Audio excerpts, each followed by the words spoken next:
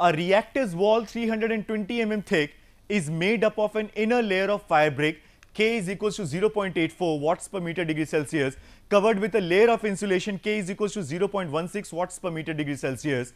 The reactor operates at a temperature of 1325 degrees Celsius and the ambient temperature is 25 degrees Celsius. First off, what you need to find out is determine the thickness of the fire brick and the insulation which gives minimum heat loss, and calculate the heat loss presuming that the insulating material has a maximum temperature of 1200 degrees Celsius.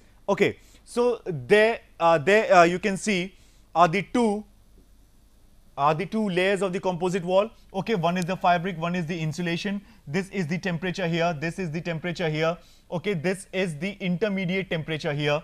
Okay, and the thickness here. So what do you need to find out? You need to determine the thickness of the fire brick. So determine the thickness of the fire brick, you need to find out this, and calculate the heat loss presuming that the insulating material has a maximum temperature of 1200 degrees Celsius. So this is 1200 degrees Celsius. So this is all given. So what you need to do is you need to just go with like this, and I've already told you that the heat is steady. So basically heat that is entering from this wall, sorry, from this face will actually exit with the same magnitude. So what you do is Q is equals to T1 minus T3 LA by KA plus LB by KB, and this will be same like T1 minus T2 by LA by KA and T2 minus T3 because it is steady. Okay, so considering first two quantities, okay, so you can actually calculate LA throughout. So just by little bit of mathematics, you can actually go for, because here the LA is unknown. Okay, here the LA is unknown. So when the LA is unknown, so you can and everything is known, so definitely you can calculate the LA, means the thickness of the fire brick. Okay, and the thickness of the insulation, will be 320 mm minus LA, so you will get LB. Okay, so here it is LB. Now heat loss per unit area, you can take any, either you can go for the fire brick or you can go for the insulation part and just apply Fourier's law, and here is the Fourier's law, that is delta T, and it is in the format in Q is delta T by RTH. Okay, and we know that RTH for conduction is L by Ka. So here it is L by Ka. Okay, so this is the thing. Now let's talk about the next numerical. A wall of furnace is made up of inside layer of silica brick 120 mm thick covered with a layer of magnesite brick 240 mm thick. The temperature of the inside surface of the silica brick wall and outside surface of a magnesite brick wall are 725 degrees Celsius and 110 degrees Celsius respectively.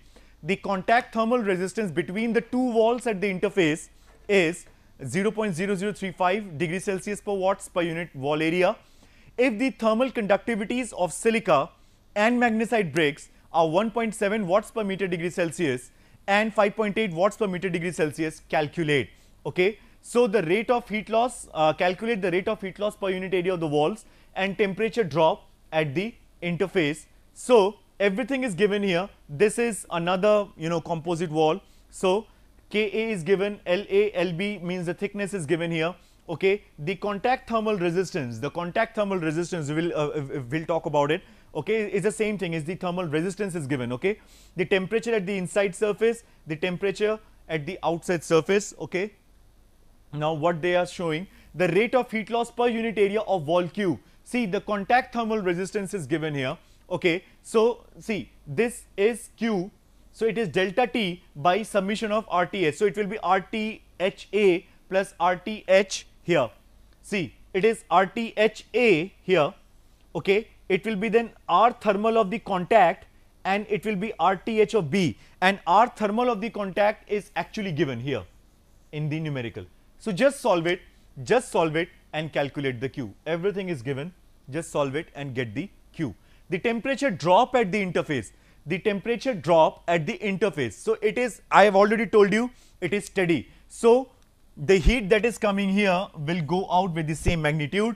So here see, it is T1 minus T2 by LA by Ka, LA by Ka, and here it is T3 minus T4 LB by KB. So everything is there. So just at the, this is the contact temperature at the interface.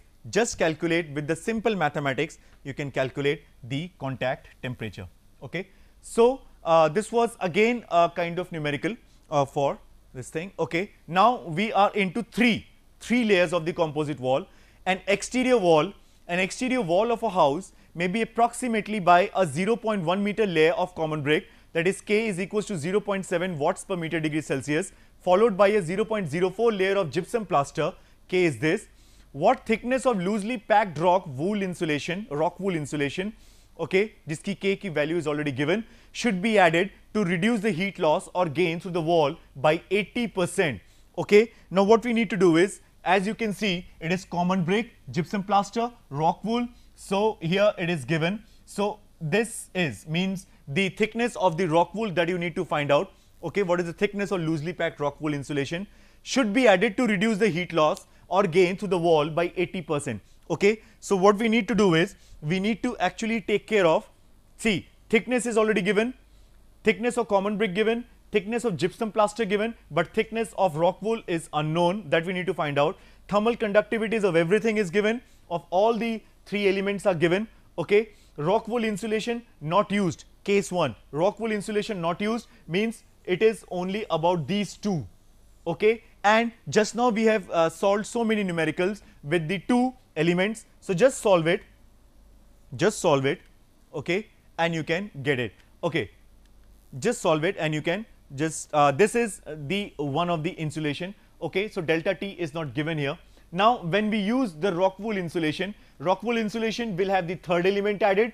Okay, will have the third element added, but now what we are talking about, the Q2 means the result will be 80% lesser than the one when the rock wool is not used. So this is the main